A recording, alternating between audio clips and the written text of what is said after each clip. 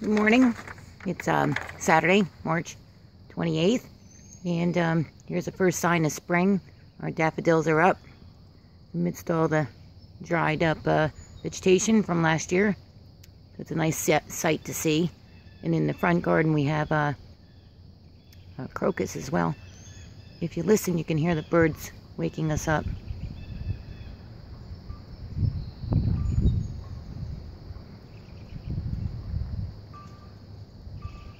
The good news is, last week Dana and Brian and I planted the marigolds because we kind of ran out of time to have everybody participate as we usually do.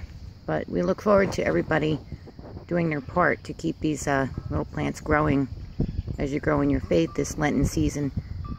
We have 16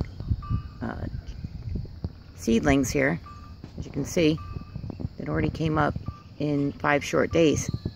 So we planted 72 seeds, and there are approximately 16. You can try to count them.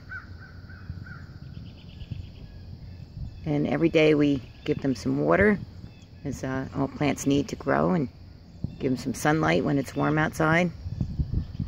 Take them in when it's raining, which it's going to do later today. And eventually we're going to have these beautiful red and gold and orange marigolds that we can repot into other planters and share with other people.